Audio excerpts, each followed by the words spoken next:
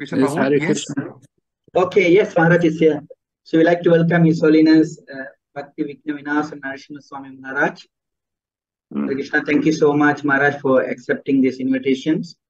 So I'd like to introduce about Maharaj. Maharaj was initiated by Srila Prabhupada in London, 1971. A year later, he received the second initiation.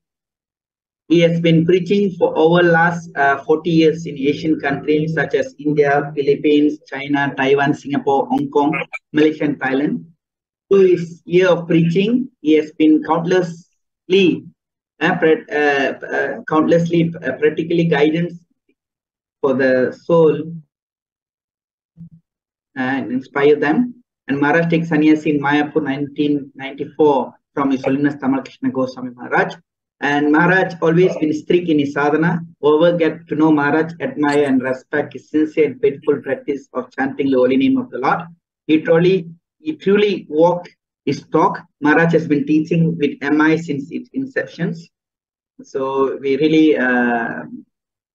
fortunate to have Maharaj with us today to teaching this Isopanishad.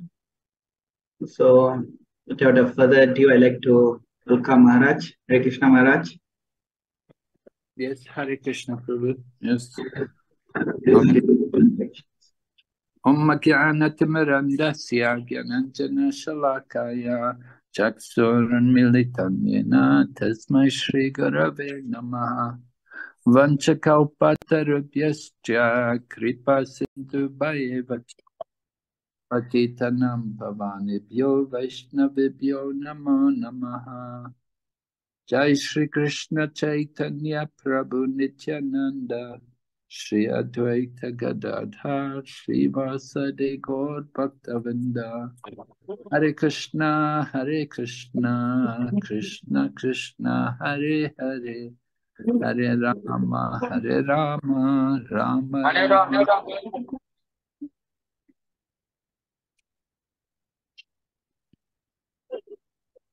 Yes, Hare Krishna.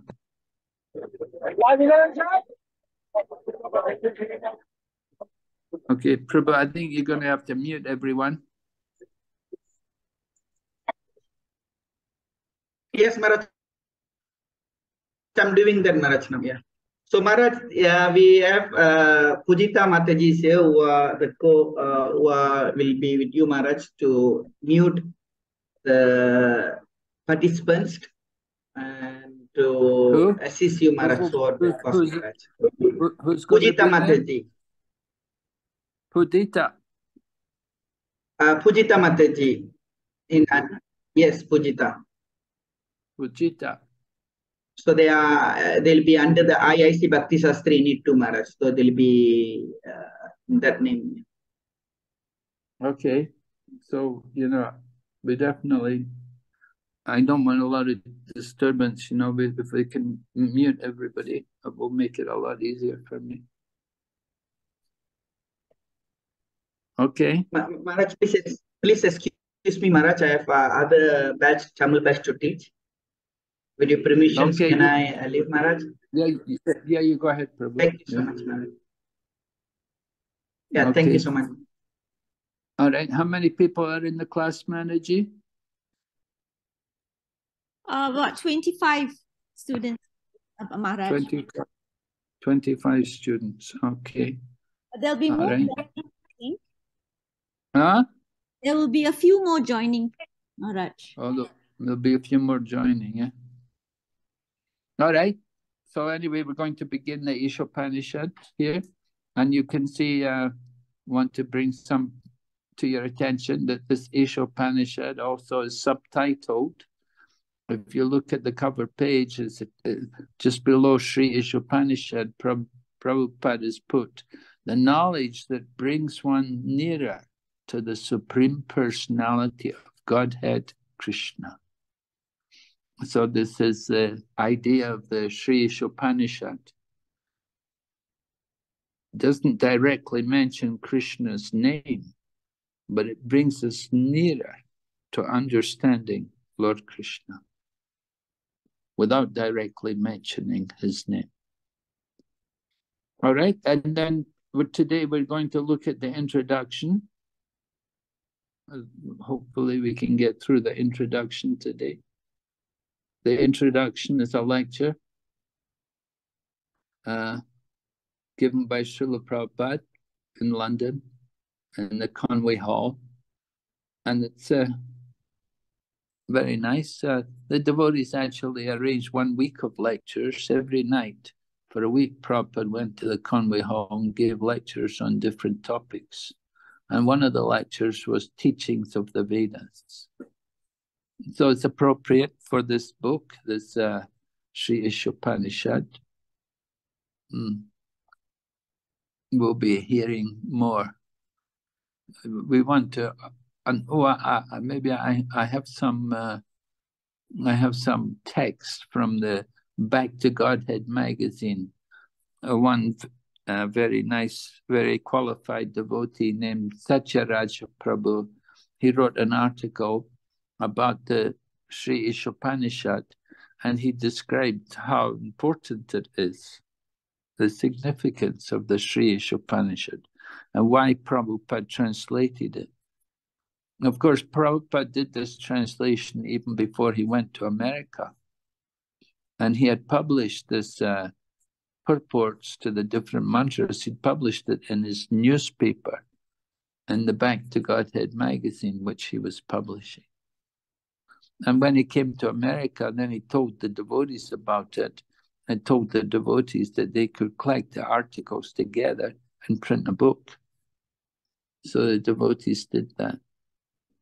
So the Isopanishad was one of the very first books which we had in our movement.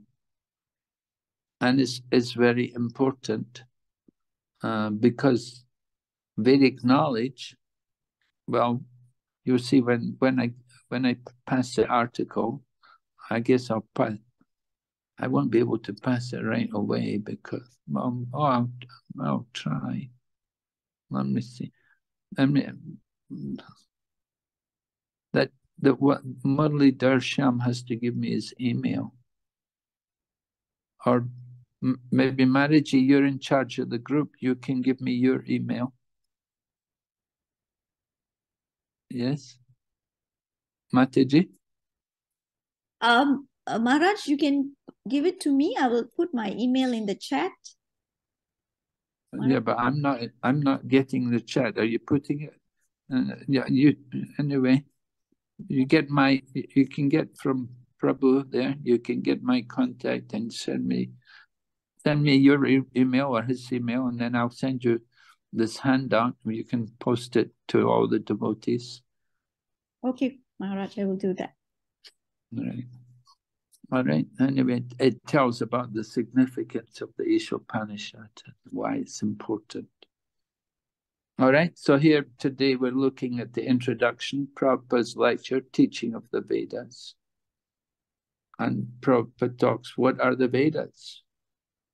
Right. I'm not going to read it all. You can read it for yourselves, but we'll go through the main points. And Prabhupada explains how Veda means knowledge. Any knowledge you accept is Veda. And the teachings of the Vedas are the original knowledge.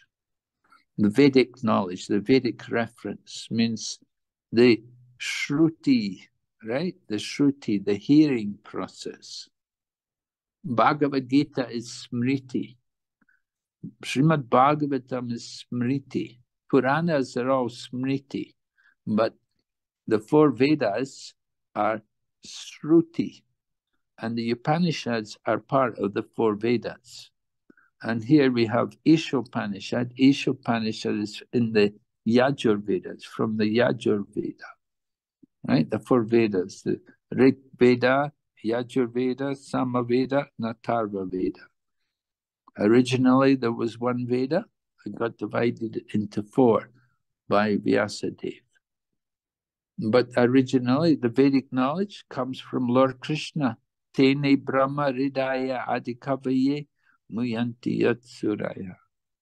The Vedic knowledge was imparted into the heart of Lord Brahma.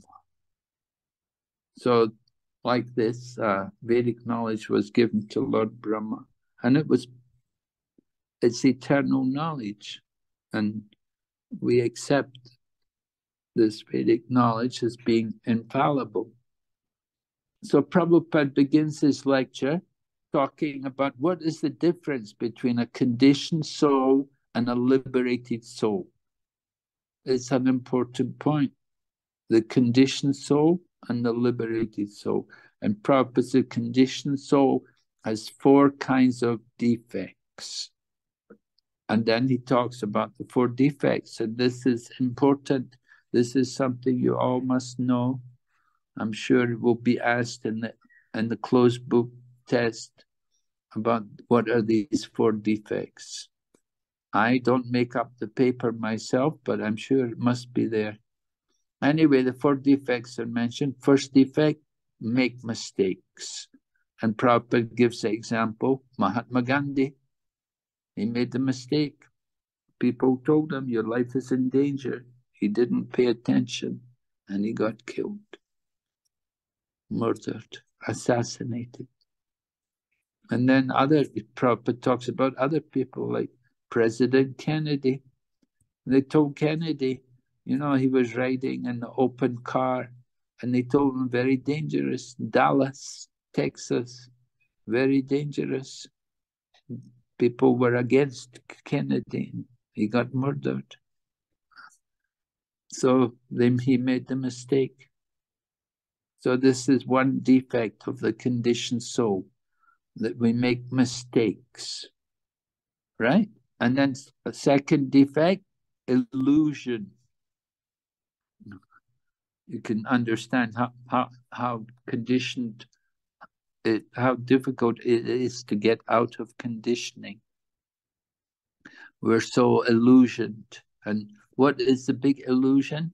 The illusion is to think I am the body, right? We're thinking I'm the body, I'm a rich man, I'm a young man, or I'm an old man. We're thinking like that. So this is Maya, or illusion. So this is another defect. And then the third defect, the cheating propensity. Sometimes Prabhupada would say, there's only 2 kinds of people. There's the cheaters and the cheated. There's a lot of cheating going on. So the tendency to cheat is there in the material world. People like to cheat. There's so many crimes going on, so much stealing, cheating. You know, people, even you think someone is your best friend and they take all your money from you. That's so common these days.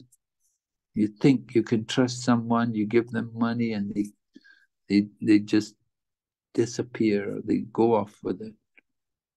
So this cheating propensity is very common.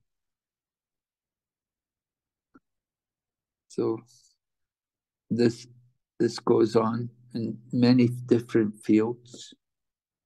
Sometimes people write books of philosophy, but it's defective.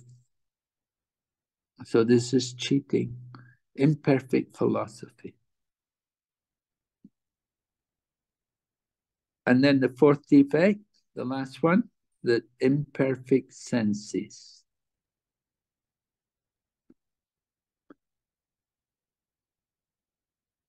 So Prabhupada gives the example. He says, can you show me God?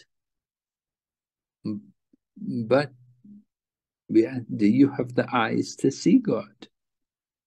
You'll never see God if you haven't got the eyes.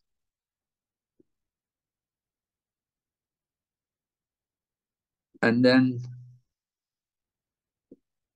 if the light goes out, we cannot see in the dark. The cats can see in the dark. We cannot see in the dark. So it shows our senses are not perfect. Sometimes we look up at the sun, and you look up at the sun, and the sun looks about the size of a coin. But of course, the sun is huge. It's a whole planet. But because it's up in the sky, it's far away. It appears to be small. So we have imperfect senses. There's even a well-known illustration, an illustration of a woman. And the woman, if you look at one way, the woman, you see a young woman. And if you look at the picture another way, you see an old woman. So different ways of looking at it. This is due to our senses. So 4 different defects are there. And then Prabhupada talks about being Hindu. He said, you may call the Vedas Hindu, but he said Hindu is a foreign name. We are not Hindus. The word Hindu it's not in the Vedas. The word Hindu comes from the people who in that region, in the region of the river Indus, and they used to refer to the people on the other side of the Indus River as the Hindus. So that was the origin of the word Hindu. It had nothing to do with philosophy. It's not in the Shastra. But, so what is our actual religion? Prabhupada says our real identification is Varnashrama. Varnashrama denotes the followers of the Vedas. People who follow the Vedas. Then they will accept these different divisions of society. The 4 Varnas, meaning Brahman, Kshatri, Vaishya, Sudra, and the 4 ashrams, Sannyasi, Vanaprastha, Grihastha, and Brahmachari. So these 4 divisions of society and 4 divisions of spiritual life, they make up what is Varnashram. And Prabhupada said these divisions are everywhere. And it's a creation, it's not man's creation, it's the creation of God himself. God created these divisions. In the Bhagavad Gita, Krishna said, Chaturvanam maya shristam guna karma vibhagasha. I created these divisions. Maya shristam, I created them. So, everywhere you'll see there are an intelligent class of men, like the Brahmanas. You'll see there's the administrative people, like the Kshatriyas. And then you have the mercantile people, or the business people, the Vaishyas. And you have also the Sudra, the worker, the laborers. So these are the 4 different divisions. Now, of course, these 4 divisions are supposed to be by guna and karma. Krishna says, Chaturvarna maya shristam guna karma vibhag. By guna and by karma, not by birth. People, so often in the Vedic, in the Hindu society, the Hindus, they think everything is depending on birth. They think somebody's by birth is a Brahmin. By birth, they're a Vaishnava. They even think by birth you can be a Vaishnava. Of course, it's not just birth alone, but you have to have the qualities.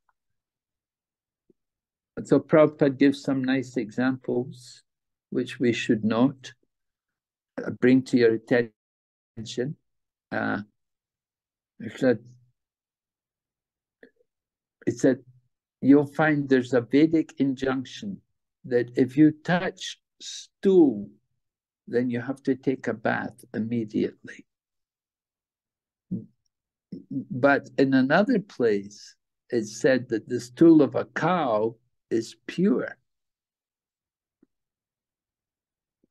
And Prabhupada describes, if you can take cow dung and put it on an impure place, and the place will become pure. So with our ordinary senses, we may say, well, this is a contradiction. You're saying the cow dung is impure, and now you're saying it's pure. But you have to understand, it's the nature of cow dung. It doesn't apply to any other dung. somebody, probably, you may say, oh, I'm a Brahmana, so the stool of the Brahmana must be better than the stool of the cow. No, of course not. The stool of the Brahmana is also contaminated, but the stool of the cow, that is antiseptic.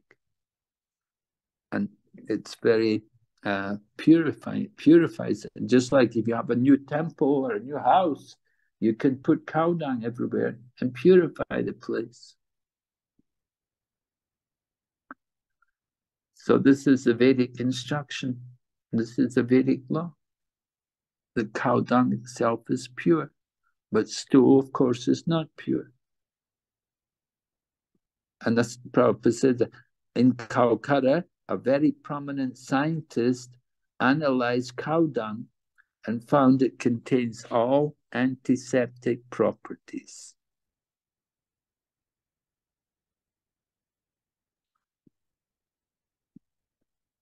So Prabhupada talks about how if you quote the Vedas, nobody can argue.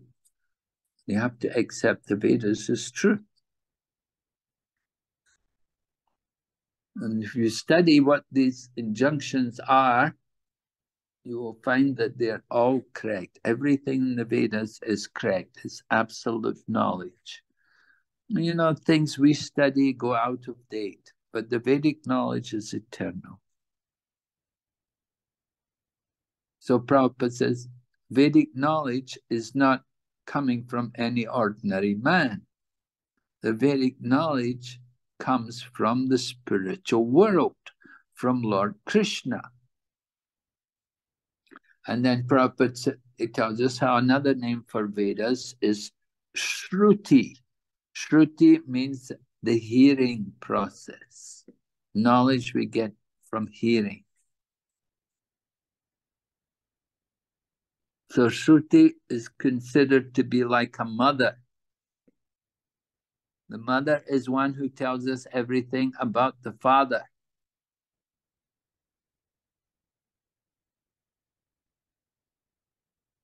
We want to know about our father, we ask our mother. The same way, we want to know about the father of the whole creation, we ask the Vedas. From the Vedas, we can find out about God the Father.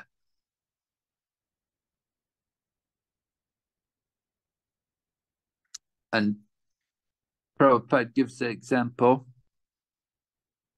He says, if you want to know who your father is, you can go to everybody and ask them, are you my father? Are you my father? But the easiest way to do it is to go to your mother. Mother can immediately tell you who is your father. You try to find out your father on your own way, you may never find out your father. But take the help of the mother. So in the same way, take the help of the scriptures. And in this way, you can learn everything. Prabhupada said, if you want to know something beyond your experience, beyond your experimental knowledge, beyond the activities of the senses, then you have to accept the Vedas.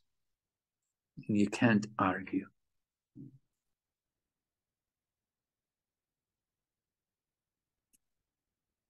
Okay, so the Vedas are considered the mother. And Brahma, Prabhupada said, Lord Brahma is the grandfather, the forefather. Brahma is, we said he was the first one to get the Vedic knowledge. The Lord put it into his heart, the beginning of the creation. And then Lord Brahma passed the knowledge on, came to Narada. Narada gave knowledge to Vyasa. Narada's guru of Vyasa. So in this way, the Vedic knowledge is understood.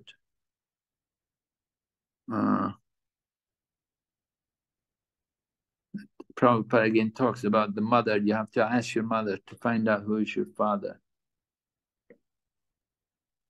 And then Prabhupada then goes on to talk about 3 different kinds of evidence.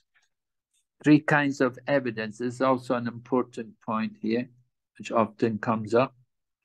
What are the three kinds of evidence?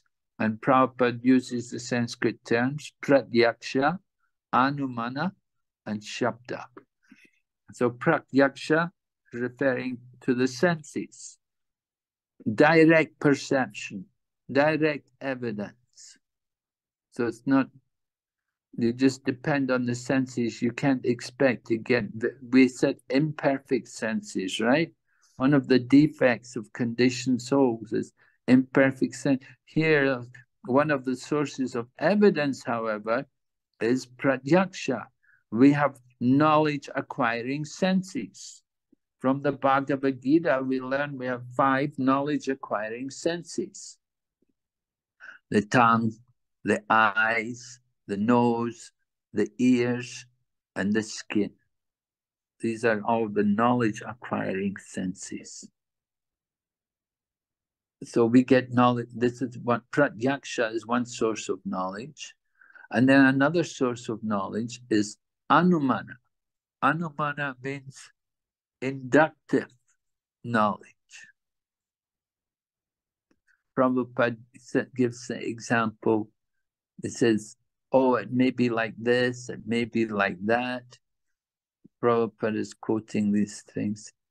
And he says, just like Darwin's theory. Darwin's theory, it's a theory. In other words, there's no proof to support it, but it's a theory. Theory means it may be like this, it may be like that. We don't know exactly, but it's a suggestion that it's a possibility. It could be like this. So theory. So Anuman is like that, dealing with coming up with different theories. You may come up with one theory and then someone else comes up with another theory and defeats your theory. But if you have, Prabhupada gives a nice example. He said, if you receive the knowledge from the authoritative source, that is perfect. And he gives the example. He said, just like the radio station, you want to find out what's the program, and so you get the program guide. If you've got the program guide from the radio station, then you know what programs are going on. You know what time the programs are, right? Because you've got the authorized program. So similarly, we should get knowledge from the authorized sources. So then, Prabhupada said, Vedic knowledge is called Shabda Praman.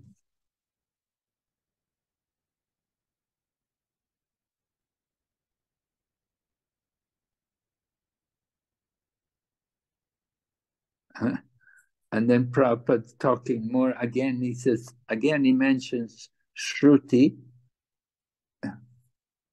Mentioned before, he was saying it's like a mother, but here he's giving a different interpretation, a different understanding. He said Shruti means that knowledge which has to be received simply by oral reception. In other words, you have to hear it. The Vedas instruct us to receive transcendental knowledge. We have to hear from the authority.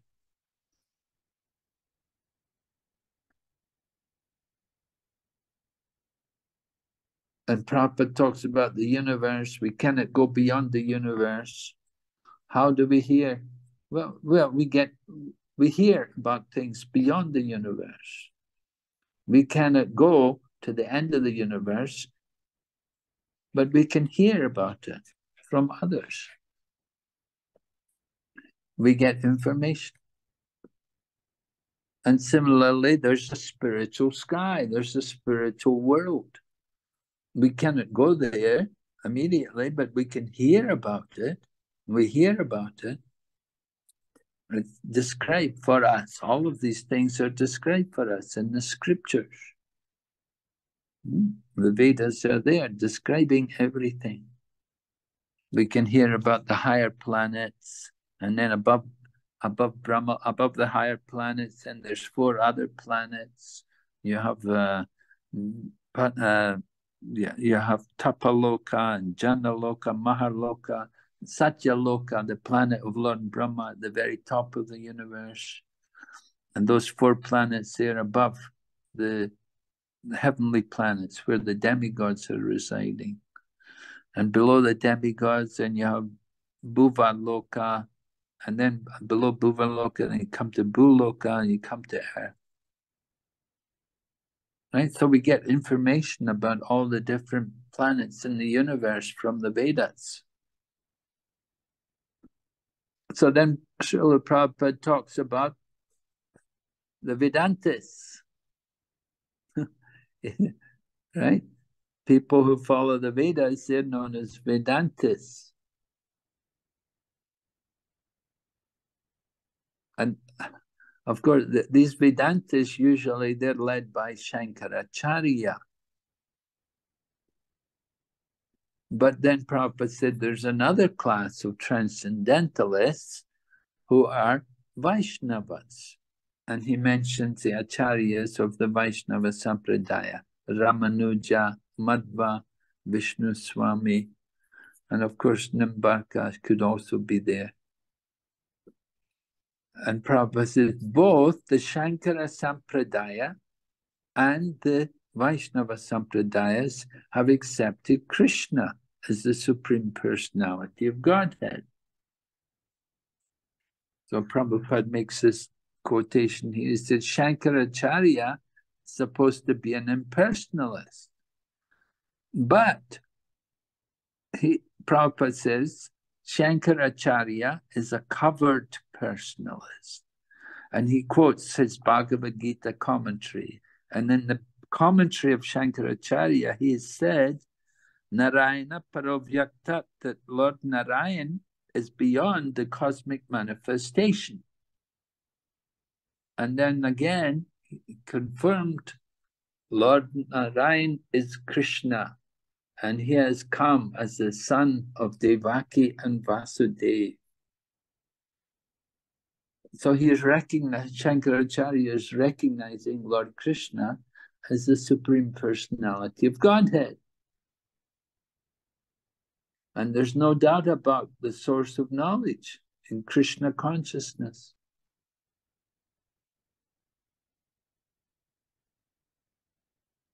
So we see different sources of knowledge, Pratyaksha, Anuman, and Shabda. And Shabda is the real source, right? The source of knowledge in Krishna consciousness is the Bhagavad Gita, which comes directly from Krishna. Actually, we talked about hearing. So hearing, we're hearing from Krishna. So we're appreciating how the absolute truth is given to us by Lord Krishna.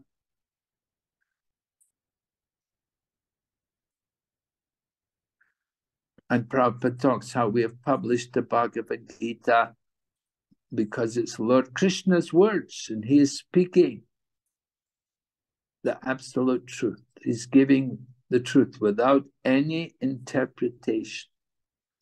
Prabhupada said that is real Vedic knowledge. Whatever Krishna says, that we accept.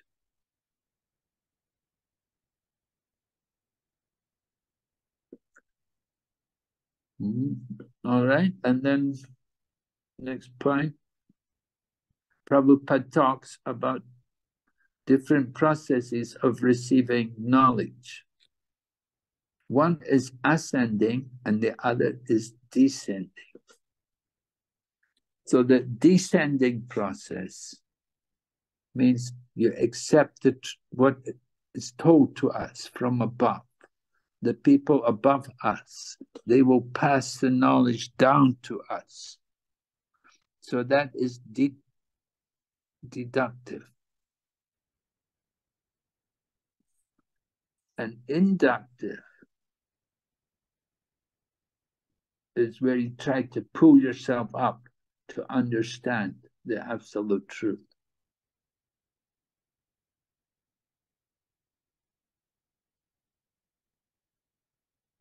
Prabhupada again talks about understanding this man is mortal.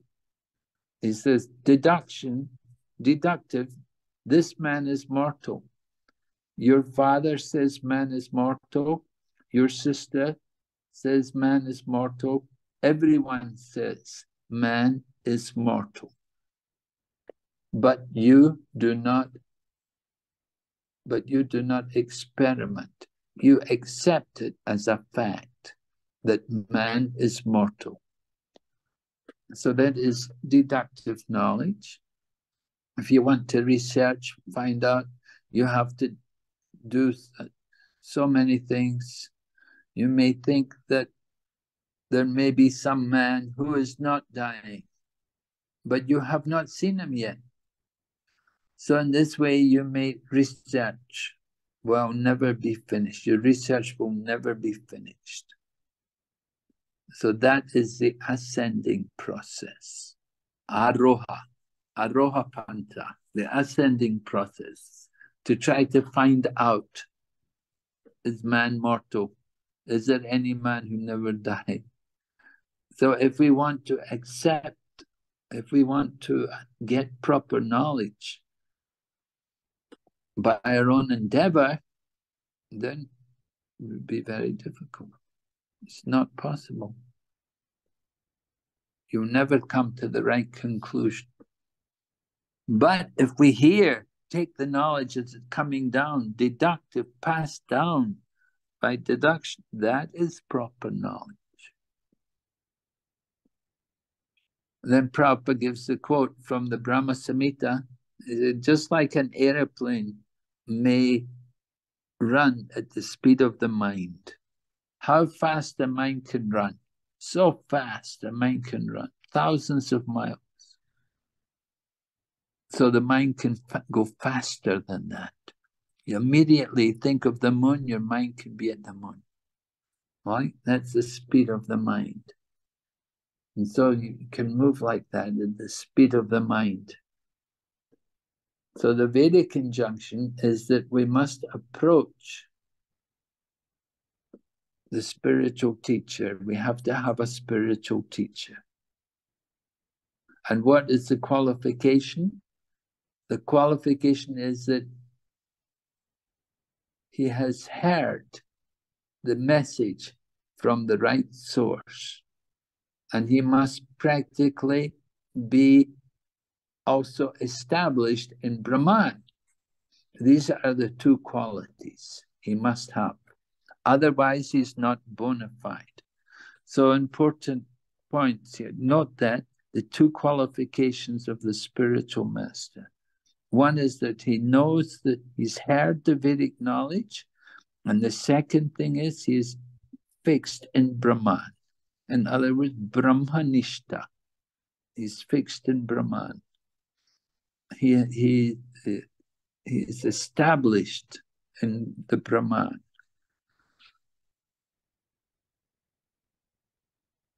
So that is the bona fide spiritual teacher. You have to find out that person. So then Prabhupada continues talking about Krishna consciousness movement, said it's completely authorized according to the Vedas. The aim of Vedic knowledge is to find out Krishna.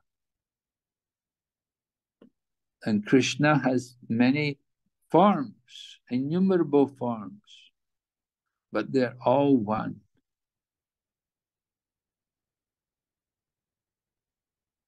They're not like our forms.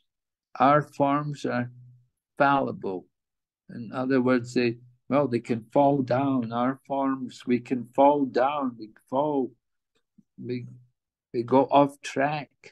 But the Lord's form is infallible. There's no defect. We're full of defects, but the Lord's form is without any defect.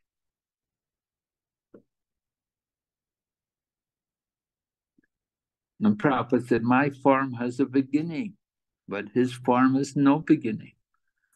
Our bodies, we take birth, and his body, the Lord, he has an eternal form. His form is not of this material world, so it has no end.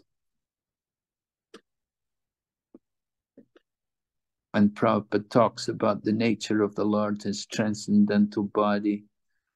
We've seen pictures of Krishna. He never grows old, even though he's a grandfather with grandchildren, but he still looks like a young boy. So God never grows old. This is his supreme power. But if you want to search out Krishna by studying the Vedas, then it will be difficult, right? And it says, Vedeshu durlabham adurlabham atma bhakto. It's very difficult to know Krishna from the Vedas, but you can easily know the Lord from his devotee, from the bona fide devotee. He can deliver to you.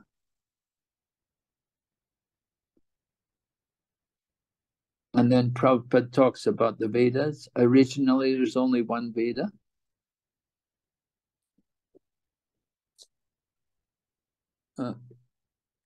Maybe before we go on, are there any questions just now, so far? Anyone? Everyone's okay with what I'm doing? Is it all right? Are you keeping up with me? I hope Yes, I'm not going, Yes, Maharaj. Yes. not going too fast. Maharaj, yes, Maharaj. Yes, Maharaj. Yes, All right. I'm just Okay, taking you through the main points here in Prabhupada's lecture. You can see many different points being brought up. All right. So Prabhupada said, Maharaj, you were talking about the article, right? The article that you want me to share. yeah. Is this the article? I'm sharing my screen now. Is this the article? Oh, yeah, that's it. Have you got it? Or they put it in the handbook, right? Yeah, that's it. This So is it's the one? already in the book. Yeah, I had given it to Atul Krishna Prabhu to go into the handbook. Yeah, that's it. So everyone can read that article. And I I will think share it. Maharaj, I will share it in the WhatsApp group that we have for this Bhakti-shastri group. Okay. Yeah, very good. Yeah, I had given it to the devotees in the MI, told them to put, and they put it in the handbook. Very nice. It's from Back to Godhead. Yeah. Hare Krishna, just a small question. In the beginning, you mentioned the difference between Shruti and Smriti, and you give the reference of the three Isopanishad. Can you explain quickly the difference between the two, Maharaj? Well, the Shruti, we said it's the four Vedas. It's just the original Veda. Okay. That is the Shruti. It's only the four Vedas, nothing else. And all the other scriptures, like the Puranas and the Mahabharata, Ramayana, they're all Smriti. The Shruti, Prabhupada explained, he says, we are just like the mother, it's the hearing. We hear from the mother. But the Smriti is like a sister. It's the remembering process. The Smriti is more remembering.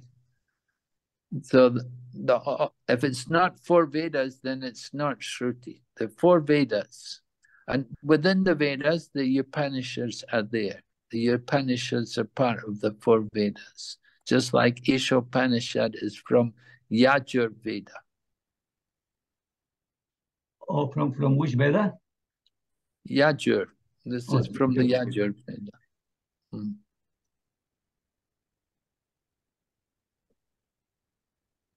Thank you so much, Maharaj. Okay. All right, so Prabhupada's bringing up now about the Vedas here. No, it's only one Veda, and there was no necessity of reading it. People were so intelligent, their memories were so good, and they would just simply hear and they would remember everything. And he said they would grasp the whole subject matter. So that was 5,000 years ago. But with the beginning of Kali Yuga, they had to put the Vedas into writing. Previously, it was never written, it was just spoken. But then with Kali Yuga, because the influence of the age of Kali, the Vedas were put into writing. So that people in the Kali Yuga could benefit from them. Okay, and so then he says he divided the Vedas into 4, and then he gave the charge of these Vedas to his different disciples. And then through his for the less intelligent class of people, he wrote different scriptures for them.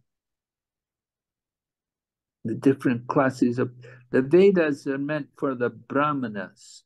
You see, the Brahmanas they would read the Vedas. And without being a Brahmana, we had no right to the Vedas. It's only for the Brahminical class of people. So the lower class of people, Striya, the women, Sudra, Vaishya, the Dvija Bandhu, those who may be Brahmanas by birth, but they don't have Brahminical qualities. So these people, they are given other scriptures. For these persons, Srila Vyasadeva wrote Mahabharat, the Mahabharat, and of course Bhagavad Gita is there in the Mahabharat.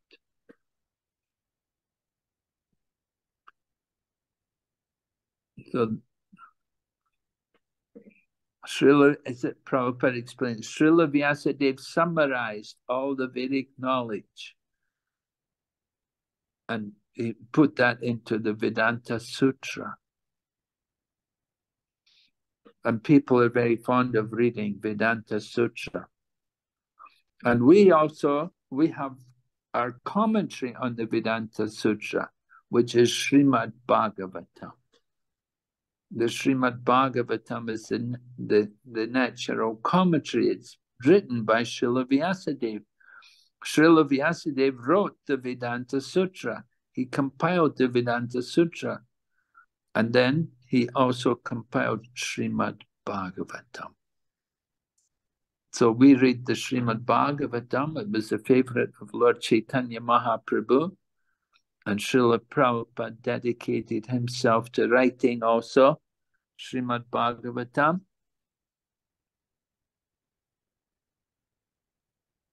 Writing his commentary, anyway.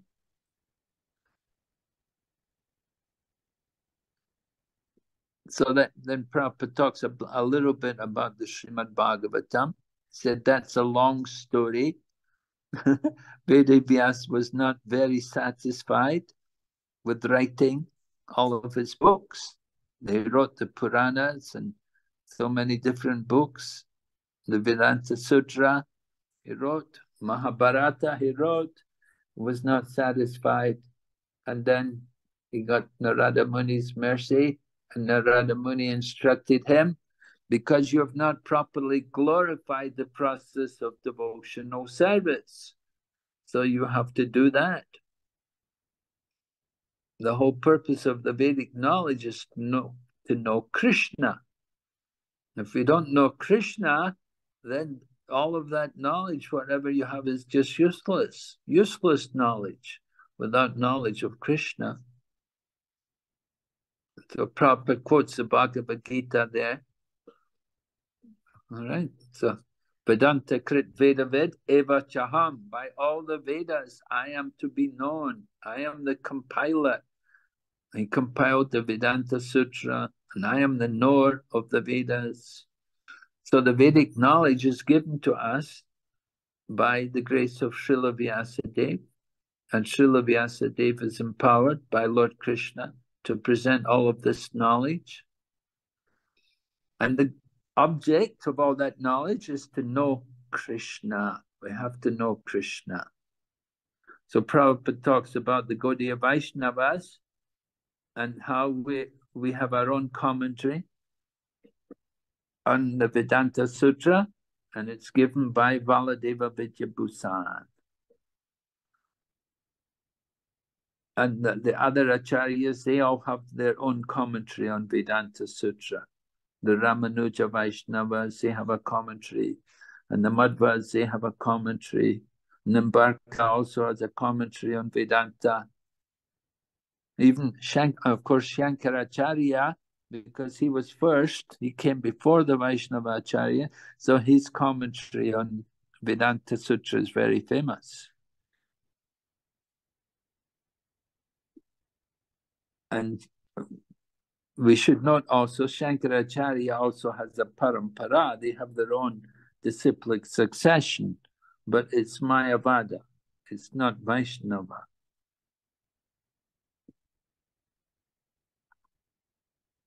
And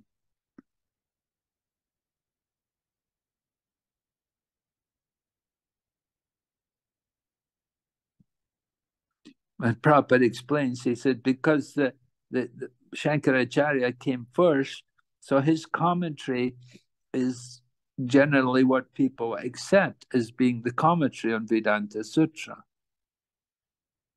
But Prabhupada explains, he said, the other Vaishnava Acharyas, he said, their commentaries are bona fide. Their commentaries are the Vaishnava commentary on Vedanta Sutra. And so we don't just only go to Shankaracharya and hear Shankaracharya's Vedanta Sutra. That will not do us any good at all. That won't help us as being devotees. And then Prabhupada talks about the Srimad Bhagavatam. It's the last word in the Vedic knowledge. And how the Srimad Bhagavatam begins with the first words of the Vedanta Sutra. Just as the Vedanta Sutra begins, Janmadyasya Yata, so Srimad Bhagavatam begins like that. Janmadyasya Yata, fully explained that Janmasya Yata, that everything comes from him. The Lord is explaining. That's how the very first verse in Srimad Bhagavatam is Om Namo Bhagavate Vasudevaya Janmadyasya Yato Navaya Deteratas Chatishyo Vikyanaswarat. Right? The first verse, the first chapter, the first sloka begins Janmadyasya Yata. And Vedanta Sutra also begins that way. The Vedanta Sutra is understood from Srimad Bhagavatam. Srila Vyasadeva compiled the Vedanta Sutra, and Srila Vyasadeva compiled Srimad Bhagavatam. So it contains everything about the absolute truth. Everything there and contained in the Srimad Bhagavatam. Srila Bhakti-vinod Thakur said, if there's no other books except Srimad Bhagavatam, it won't be a problem, because everything is there in Srimad Bhagavatam.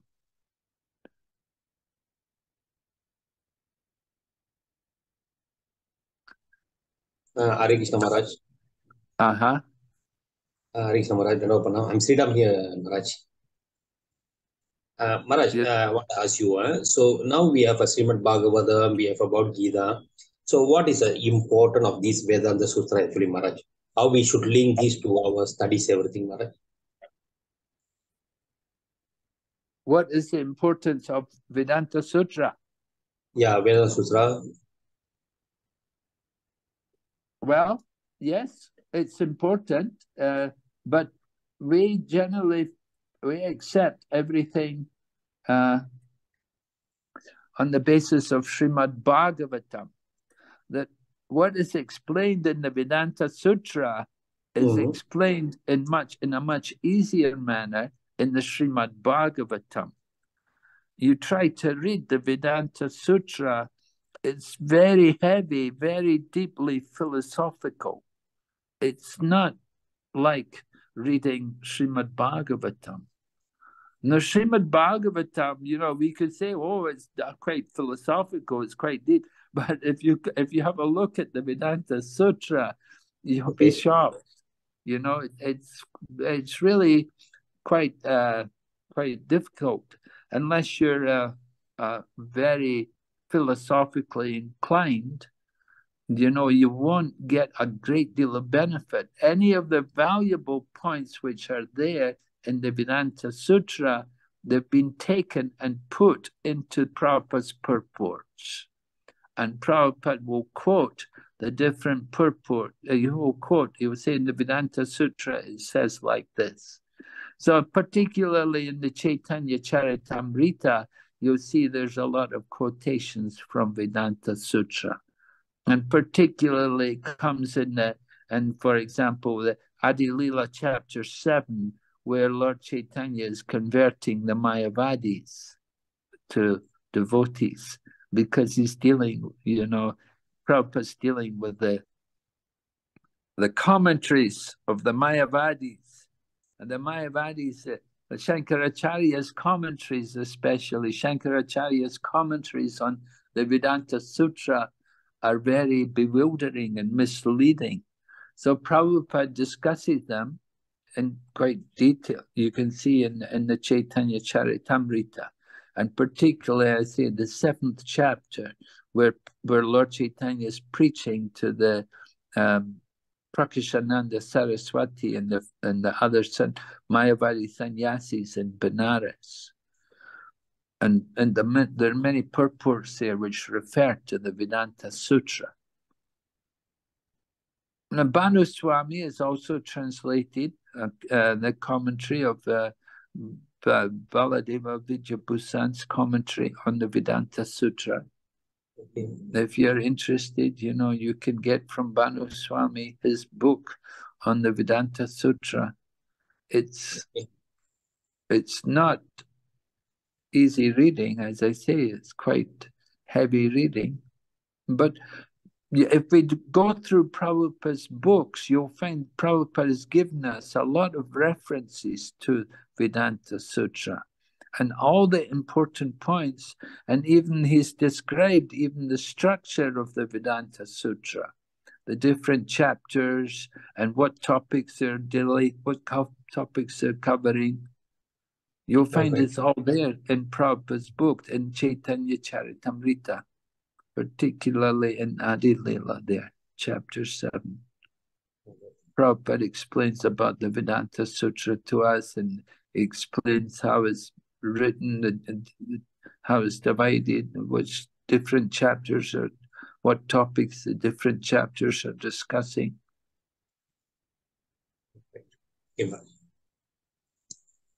So in this case, Maharaj, we can say that, okay, we just focus on the Srimad Bhagavatam, Bhagavad-gita is sufficient enough already, which is the commentaries is come from Vedanta Sutra, which is written by Srila Prabhupada from there. Uses that as a basis. So we no need to focus on the Vedanta Sutra. We just know that by knowledge it's enough already. Is it like that, Maharaj? Right. Yeah, yes. Okay. We give importance to the Srimad Bhagavatam. The Mayavadis, you see, they give importance to Vedanta Sutra. The Mayavadis, the impersonalists, followers of Shankaracharya, the Advaitavadas, you could call them Advaitavadas, they will study the Vedanta Sutra. And particularly, they'll study Shankaracharya's commentary on Vedanta Sutra. And they will speculate about it. They will discuss it and speculate of what is the meanings and so on. They will say, and like they all come to so many different conclusions. What is right? They will argue, they will discuss about it in so many different ways.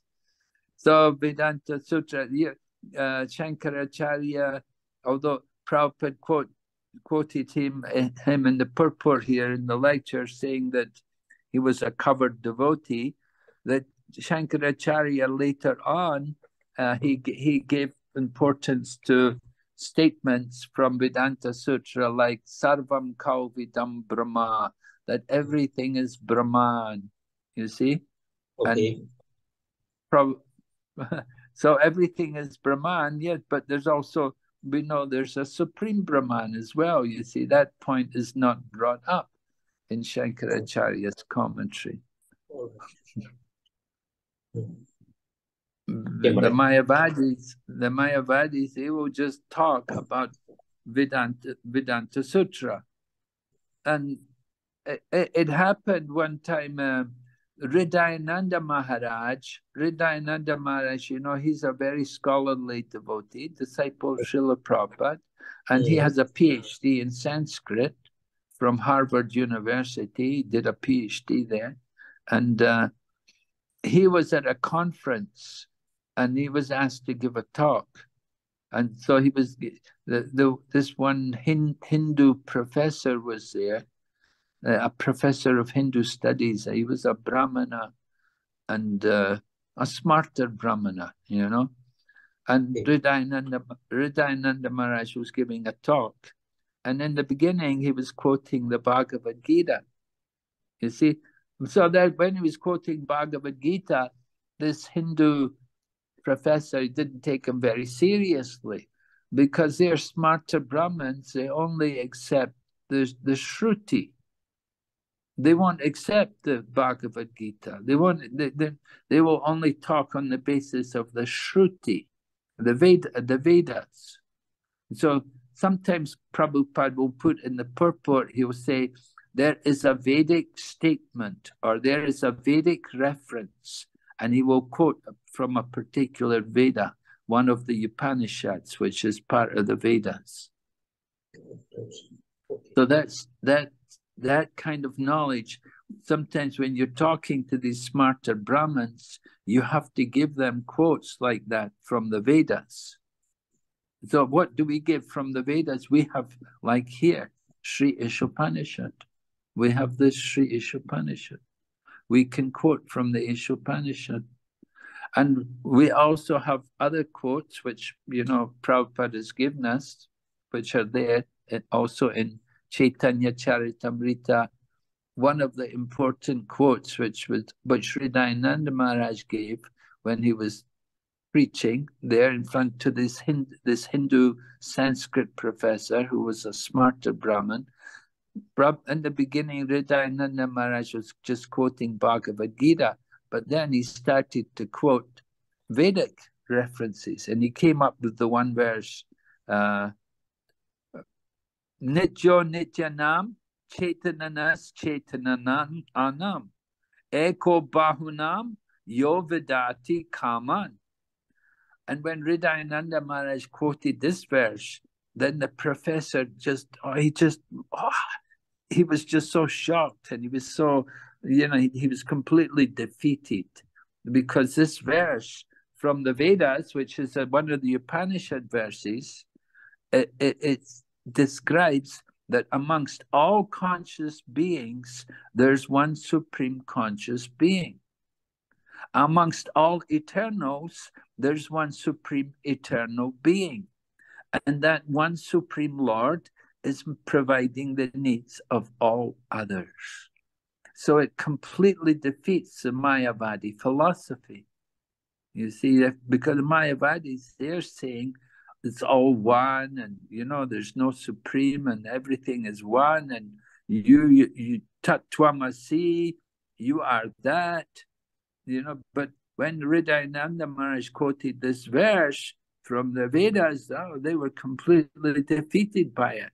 He could not respond. He had to see. So it's a very important verse. You know, you should make a note of it, and we often use it. And when we preach to these Brahmins, they may want to speak about Vedanta Sutra and like that. And often they'll give Shankaracharya's commentary. They'll quote Shankaracharya's stuff.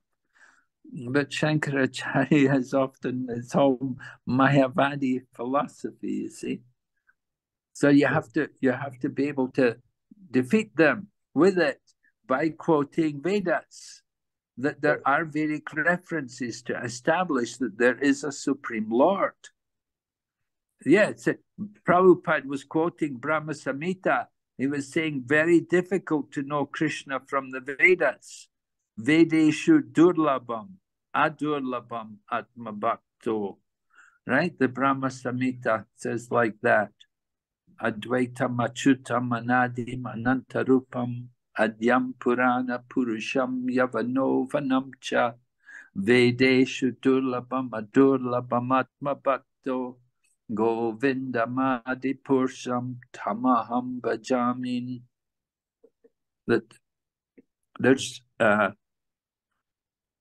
well, Lord Brahma is saying, he's describing the nature of the Supreme Lord, who is Advaita, he's one, without a second, Achutam, Advaitam Achutam, Anadim, without beginning, Anadim, Anantarupam, he has many forms, whose forms are endless. Such a person must know, in fact, the greatest of all, who is unbodied, eternally existing, unborn, primeval.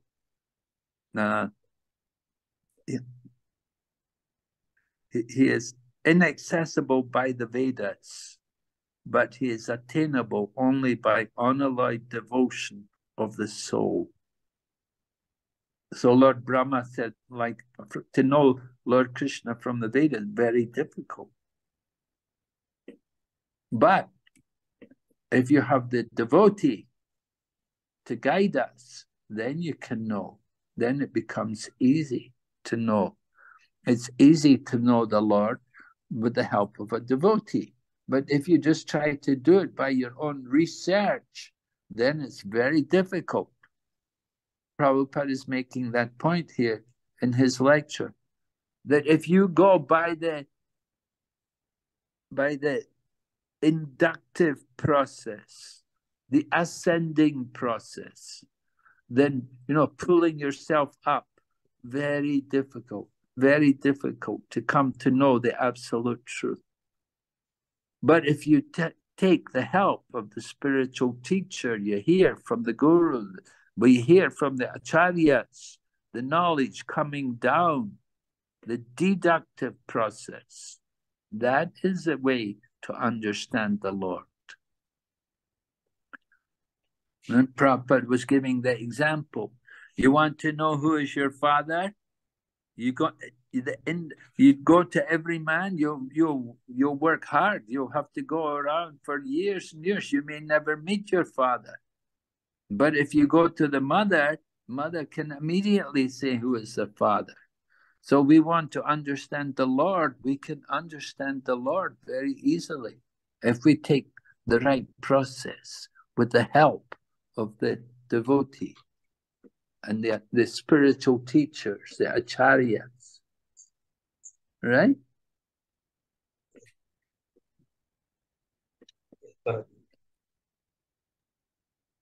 Yes, Maharaj. Clear. Hare Krishna, Okay. Maharaj. Yes. Just one thing I need to clarify, that this two system of knowledge, inductive and deductive, inductive is ascending and deductive is descending. Is it so? Yes. Okay. Inductive is ascending, and deductive is descending. Yes. Descending. Okay. Thank you, Maharaj. We take the deductive process, right? Any other questions there?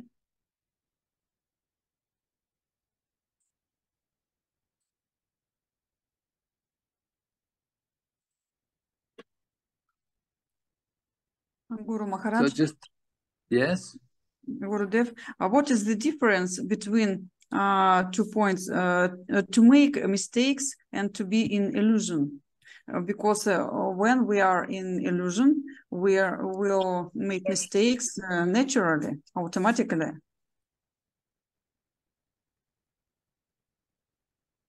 Well, illusion is to think you are something. You're thinking, I am this. You're thinking, I am a Russian. You're thinking, I am a woman. You're thinking, I am a student. Like that. You're thinking, this is all, the thinking of the mind, right? The illusion, right? But who are you? You know, you're a spirit soul. You're a servant of Krishna, right? So illusion is thinking like that. You could say it's a mistake. No, mistake is you do something wrong, or you say something wrong. You got it wrong, right? We're trying to remember. Sometimes we try to remember a person and we think of some other person. We got it wrong. You make a mistake. Maybe you want to quote a verse and you get the wrong verse. You're trying to quote Shastra, but you come up with the wrong verse from this. So making a mistake is different from illusion, right? You understand? Yes, and thank you so much, Guru Maharaj. Now it's clear. Thank you. Okay, so we had 4 defects, and we had also 3 sources of knowledge: Pratyaksha, Anuman, and Shabda. We had 2 processes of receiving the knowledge, ascending and descending.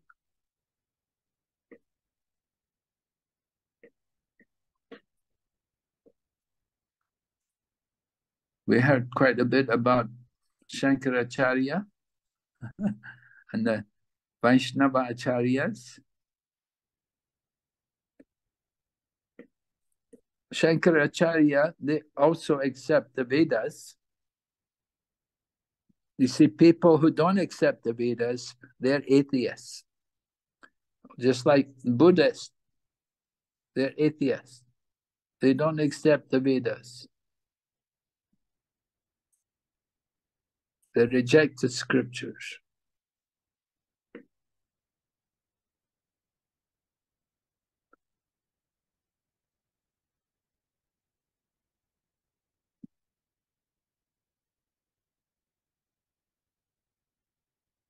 And Shankaracharya, in some way, their presentation, the impersonalists, they're presenting the Veda. They accept the Vedic knowledge, but they accept it in their own way, of course. They're accepting that ultimately there's only the oneness, and we can all become one with the Supreme. And they say, Tat Tvamasi, you are that. In other words, they all want to become God. So if everyone can become God, then there's no meaning to God anymore.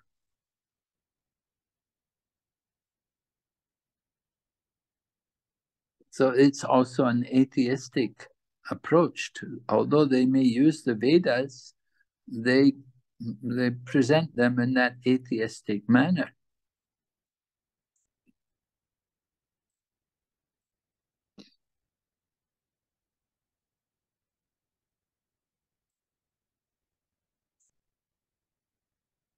And there's about supposed to be 108 Upanishads, and most of the Upanishads, well, there's some of the Upanishads are important, and the only one which is commented on, which is presented, is this Sri Isopanishad. And it's presented, Prabhupada presents it because we often have to preach to people who are, they will only accept the Vedas, and they won't accept Bhagavad Gita, because Bhagavad Gita and Srimad, those are all not Vedic texts. In their line, in their vision, they don't see the Bhagavad Gita as being a Vedic text.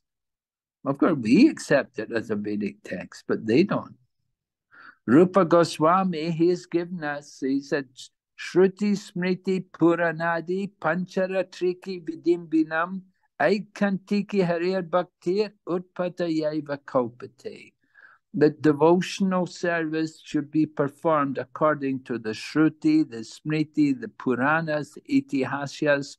And if it's not done according to these scriptures, then it is simply a disturbance to society. So he's given that list. He's mentioned all these different scriptures. He said these scriptures are what make up the real body of devotional service. We are guided by the scriptures. And the scriptures are not only the Shruti, but also the Smriti and the Puranas. And some of the Acharyas, they say that the Smriti is more important than the Shruti, because the Smriti is giving the explanation of the Shruti. If you read the Shruti from the Bhagavad Gita, Lord Krishna has said about the Shruti, he said, rise above the Vedas. Veda is church. I forget the verse now, but Lord Krishna says in the Bhagavad Gita, rise above the Vedas, O Arjuna. The Vedas are subject matter. Trigunya Vishaya Veda. This is the verse in Bhagavad. Trigunya Vishaya Veda, nice Trigunya Bhavarjuno. Nirvanvo Nityastadvasto, like that. Krishna said, rise above the Vedic knowledge is dealing with the three modes of material nature. Rise above the modes, O Arjuna. Be transcendental to all of them. So the Vedas generally deal with the three modes of material nature. It's only very small portions of the Vedas are dealing with transcendental knowledge, real transcendental knowledge. Most of the Vedas, the original Vedic texts, are rituals, different rituals which they will perform. How to live in the world. The Vedas are like the handbook for living in the material world. We have a handbook, just like you purchase some new machine, you get a machine, you get some handbook with it, how to maintain it, how to keep it, how to use it, how to service it. So the Vedas direct us how to live in this material world, how to work, and how to achieve the goal of life in this world. The Vedas give us directions for work, what activities should be performed for success, materially and spiritually. But it's often the emphasis is on the material and not just on the spiritual. So like this, the Vedic knowledge attracts people. There was one famous German scholar, Sanskrit scholar, Max Muller. He came to India and he translated the Vedas, all about the different rituals which are done, described in the Vedas.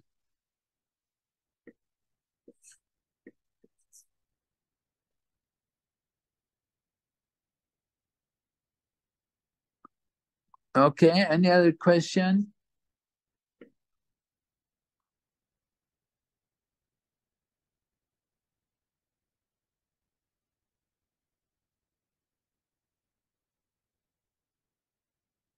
Anybody else had any question?